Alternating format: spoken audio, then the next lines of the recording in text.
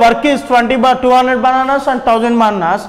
In W1 by W2, 200 bananas by 1000 bananas is equal to, here M1 is 10 into 5 by, here manpower is, I don't know that, here M2 into 10. Okay, so here 10 cancel, bananas cancel, 00 cancel, so you can get the answer as M2 is equal to, here 10 into 5, 50 by 2, 25. You can get the answer in some other way. If 10 monkeys can eat 200 bananas in 5 days, okay, so 1 monkey is 1 day. That means here when you identify 1 monkey eaten bananas for 1 day, it can easily get the answer. Okay, so here 200 bananas were completed in 1 day, 5 days. In 1 day, it can 5 4s, 40 bananas. That means 10 monkeys can eat 40 bananas in 1 day, right? So 1 monkey can eat 4 bananas in 1 day. Okay, oka monkey 4 bananas. Okay, when you get this one, here 1 monkey can eat 4 bananas in 1 day. Okay, then how many monkeys can eat 1000 bananas in, here how many days? 10 days. Okay, 1000 bananas in 10 days. That means in 1 day we should have to complete how many bananas? 100 bananas. To complete 100 bananas, how many monkeys are required? 25. 1 monkey can eat 4 bananas in 1 day. That means how many monkeys can eat 100 bananas? Same unitary method. I had already discussed that. 1 monkey can eat 4 bananas in 1 day. Okay, 100 bananas can be eaten by how many monkeys? 100 by 4 monkeys. That is 25 monkeys. By using the chain rule, by using the unitary method. Chain rule is nothing but the unitary method. You can get the answer in these 2 ways.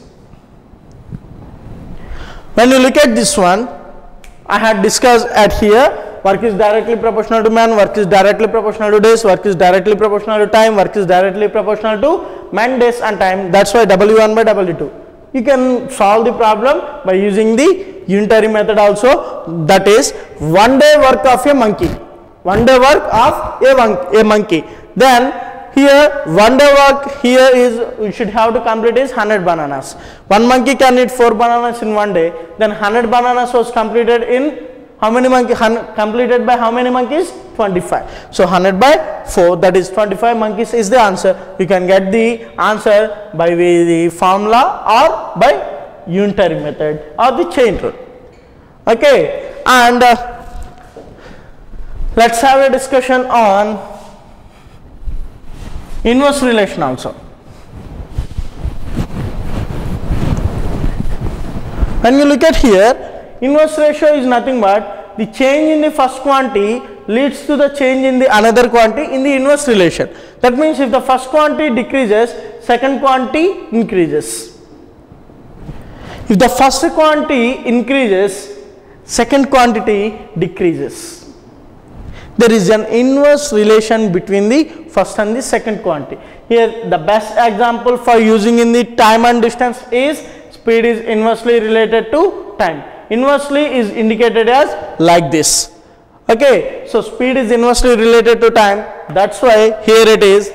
When you combine these two, you can get speed is directly proportional to distance by time. That's why speed is equal to distance by time. Speed is nothing but distance travelled per unit of time. Distance travelled per unit of time. Okay, 50 kilometers was travelled for 1 hour. 50 kilometers was travelled in 1 minute. Okay, distance travelled per unit of time is nothing but the speed. We will discuss it in the time and distance also. Okay, and coming to the combined proportion, sorry, continued proportion. Continued proportion.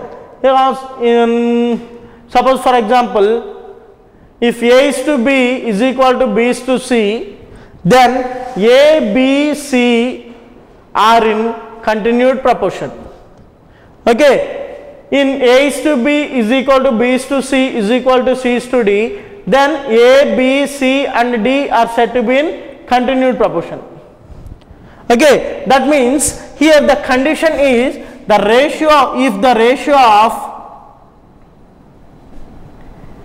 ratio of first to second, okay, is equal to second to third, is equal to third to fourth,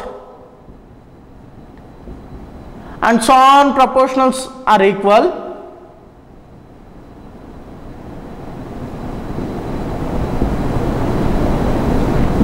okay, then those proportionals are said to be in continued proportion.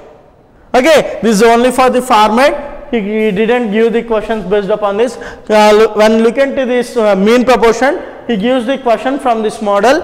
Okay, mean proportion, that means take the mean portion as the same. Suppose in the case of A is to B is equal to B is to C, this is the mean proportion. Okay, so take the same one, so you can get B square is equal to product of extremes is equal to product of means, so you can get AC. So B is equal to what? Square root of AC. Okay, this means the square root of product of extremes is nothing but the mean proportion, square root of product of extremes. That's why we will discuss the square roots also here. Square roots, we are also discussing the square roots right now for doing the problems based upon that. Suppose for example, what is the mean proportional between 32 and 2? What is the mean proportional between 32 and 2? Okay, here what is the mean proportional? Square root of 32 into 2, you can get square root of 64. So the answer is 8. Am I clear? So by this way we can conclude the answers. We will discuss the square roots right now. Am I clear in these models? Clear everybody? Okay, and let's have a discussion on the square roots, and we will discuss the problems in the next continued session. Okay, square roots.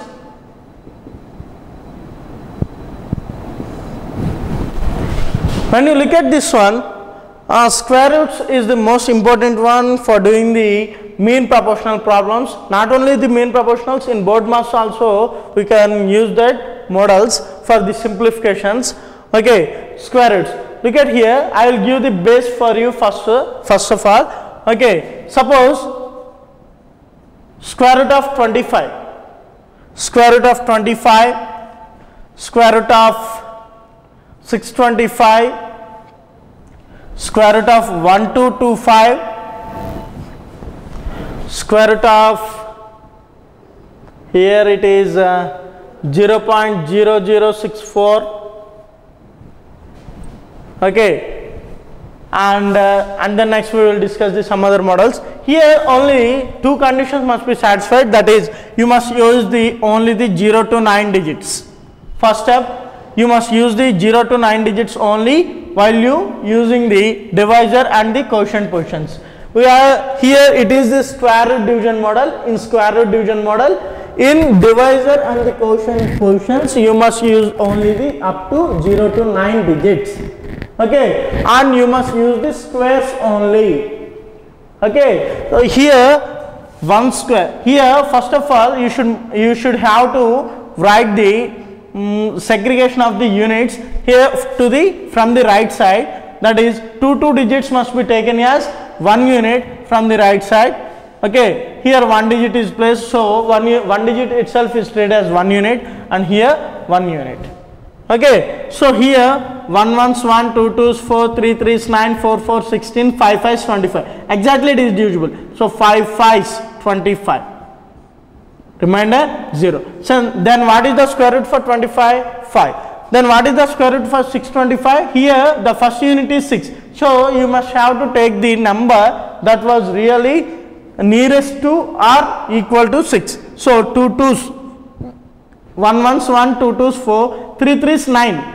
9 exceeds the 6. That means I am using only the squares, not other than the squares. Okay, 2 3 6 in general division, but in square root division you must place only if you place 2 here, you must place 2 here. Okay, but here 2 2s 4, 3 3s 9. 9 exceeds 6. So I am using only 2 2s 4 here, and 6 minus 4 2. And bring down the next unit but not next digit. Bring down the next unit but not next digit. In general division we can get the next digit, but in square root division we can get the next unit. Here 2 plus 2 is equal to what? 4.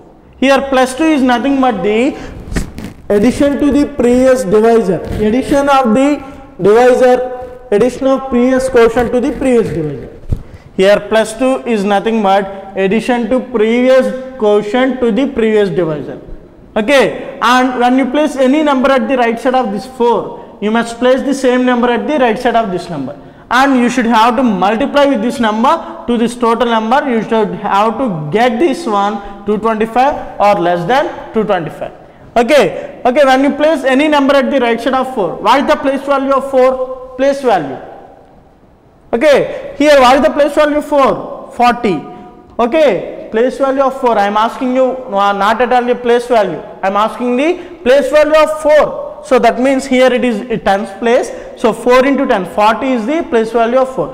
40 into something nearest to 200 is 5s, 45s. Okay, when you place 5 here, you must place the same number here. 45s, 200, 5 5s, 25. 200 plus 25 what? 225. Okay, so you can get the answer 25 as square root. I am repeating this process. Okay, here in first unit you can get the 6. So 2 2s 4 here, 6 minus 4 2. Okay, add the previous quotient to the previous divisor to get the next divisor 4. When you place any number at the right side of this one, you must place the same number here, and you should have to multiply with this number to this quotient, to this divisor. That means new divisor, and you can get the dividend. Okay, this is the divisor, dividend and the quotient. Okay, so you can get the answer as 25. By the same way, 1225. 1225. When you identify this one, 1 1s 1, 2 2s 4, 3 3s 9, 4 4 16. 16 exceeds 12. So you must take only up to 3 3s 9 here. 12 minus 9. Okay, 12 minus 9 what? 3. And bring down the next unit, 25. And the next step is add the previous quotient to the previous divisor. Okay, you can get the next divisor. 3 plus 3 what? 6. When you place any number at the right side of 6, you must place the same number at the right side of this one. Okay, so you can get the answer. So what is the place value of 6 here? 60. 60 into something nearest to 325 is very good. 65 5s. 65 is what? 300. Okay, and 5 5s 25. So 325. So you can get the answer as 35 for the square root of 1225. Am I clear to you? Right. And coming to this one, decimal one. Okay, for the decimal division, you must take only the two digits as 1 unit. After the decimal, you must take only two digits as 1 unit. Okay, suppose for example, 0.064. Okay. While segregating this one, you must place at the 0 at the last position, and you must segregate this one to two digits as 1 unit. And before the decimal, you must place to the right side two digits as 1 unit. Otherwise, you must take 1 unit if you have less than 2 digit before the decimal. Am I clear? So while calculating this one, you must take 0 zeros 0. Okay, and bring down the next unit. It crosses the decimal. That's why I am placing the decimal. Add the previous quotient to the previous divisor. You can get the next divisor. Again 0 zeros 0. Okay, and bring down the next unit 64. Add the previous quotient to the previous divisor to get the next divisor 0. Okay, and then next 8 8s are 64. You can get 0. So what is the square root of 0.0064? Yes, 0.08. By the same way, here 0 zeros 0. It crosses the decimal. That's why I place a decimal there, and bring down the next unit 6 add the previous quotient to the previous divisor to get the next divisor. Okay, here it is 6, so that's why I am taking the 2 to 4 here. Okay, 2 and bring down the next unit 40. Add the previous quotient to the previous divisor, you can get the next divisor 4. When you place any number at the right side of 4, what the place value of 4? 40. 40 into something nearest to 240 is 46 at 240. Okay, but when you place 6 here, when you should have to multiply with 6. Okay, 46 at 240, 6 6 at 36. Okay, that means that value is 276, that is more than 240. So you should have to take only up to 5s here. 45s and 5 5s, that means 225. Okay, 5 and 1. Okay, if the digits was closed, touches the decimal, you can get 00 in square root division. Okay, when you touches the decimal or when you place the 0, you can get the again double zeros. Okay, so I touches the decimal and you can get the double zeros, and add the previous quotient to the previous divisor, you can get the next divisor 50. Okay, for continuing purpose. So here 50, when you place any number at the right side of this one, you must place the same number at this side. Here, what is the place value of 5? When you place any number at this side? 500. Okay, so 500 into something nearest to 1500 is 500 threes. But 500 threes, 1500, and again 3 3s 9. What about the 9? So you must take only up to 2s. 500 2s, 1000, and 2 2s 4. 1004. Am I clear to all? So by this way we can conclude the answers and so on like this. So this is 0.25, 2 and so on. Okay, while calculating the mean proportions, we are using the square roots procedure. Okay, suppose another way of this one, when you are aware of the square roots. Okay, suppose for example here 625, at last portion ends with 5. So that means here it is the 5 square root. Okay, and previous tens place digit is 2 into 2. So 2 and the next succeeding number 2 3 is 6. If 6 is equal to 6, if the next number, that means tens place, hundreds place number, hundreds place digit is more than the tens digit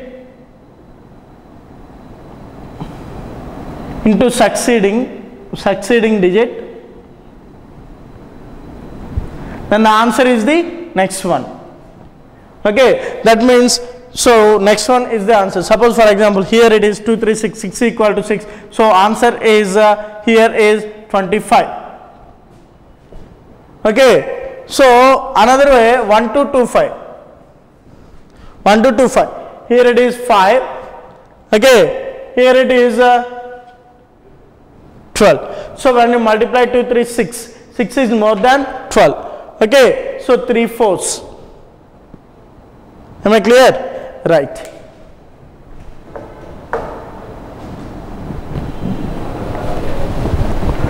By this way, it is easy to identify the square roots. Okay, for any number we can get the answers. Okay, and we will discuss the problems in the coming session.